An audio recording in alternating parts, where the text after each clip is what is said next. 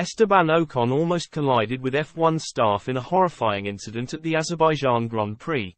Esteban Ocon has made a worrying admission after almost hitting F1 photographers at the Azerbaijan Grand Prix. The Frenchman claims he was unaware of the incident developing at the start of the pit lane until it was almost too late. The Alpine driver locked up his front left tire in an attempt to slow down while reporters jumped out of the way.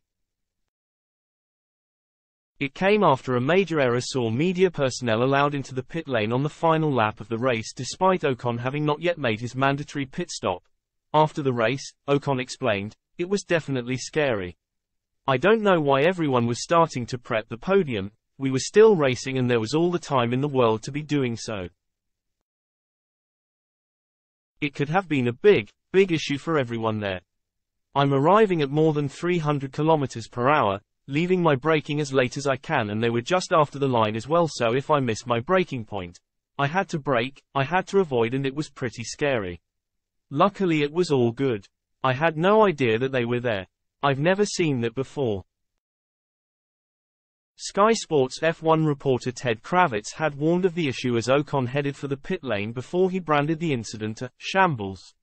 Red Bull team boss Christian Horner called for a review as he urged the FIA to police the pit lane better.